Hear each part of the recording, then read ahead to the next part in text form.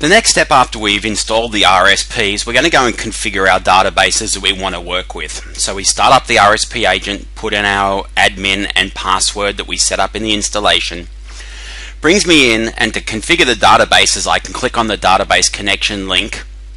That'll drop me in. You can see the settings that I put in when I did the original installation, which I can now change. I can go ahead and say use a trusted connection if your user has SQL access rights, or I can just test the current connection.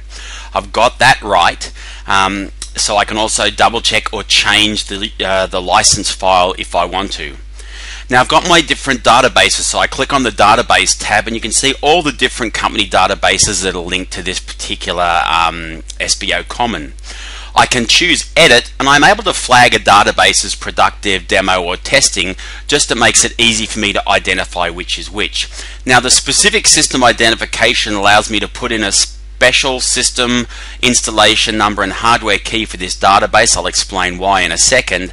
Plus we can also specify a directory for when we schedule a backup task. That's where the backup will take place and the files will be put.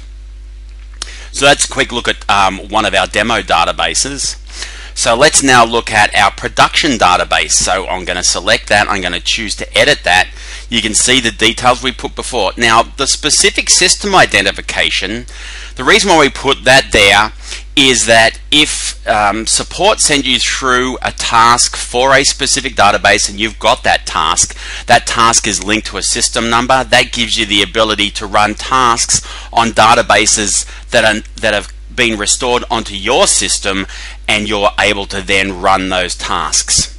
So I then go back. When I've finished all of that, I hit my save button. That commits all of my configuration changes to the RSP configuration database, and then I'm able to go back to my overview. You can see I've got a green light telling me that my database connection has been configured, and that's it. I can now exit out of the RSP agent console, and that's ready to go.